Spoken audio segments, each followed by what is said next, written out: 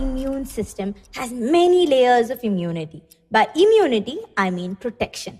First, this little army tries to stop the invaders from getting inside you by creating a barrier. And then, if they don't succeed, because we've actually got to talk with our mouths open and then we've got to breathe. So when these little invaders manage to sneak in, maybe through our nose, maybe through our mouth and so on, the little army of ours sneaks up behind these bad guys who may be, the viruses, the bacteria or the fungi, and then they actually try to break their neck completely in style.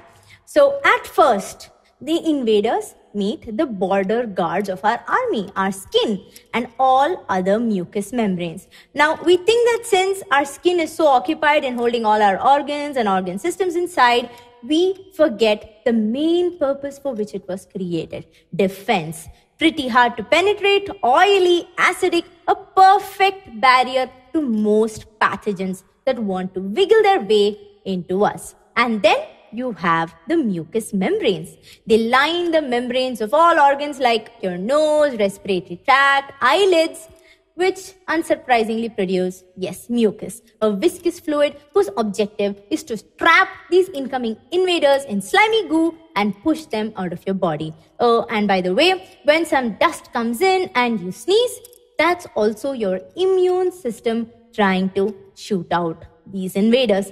And if the microbes pass this initial line of defense, you see a response called the inflammatory response. In simple words, swelling. You are going to learn about them in later classes. But just for a mention, you have the mast cells that come into the fight arena and trigger the response of the body to the invader's presence by giving a response in the area of the pathogen invasion with, say, redness and swelling, obviously a bit of pain, and maybe some fever as well. So the local response in this case will be the redness, swelling, pain, and the general response or the overall response would be the fever.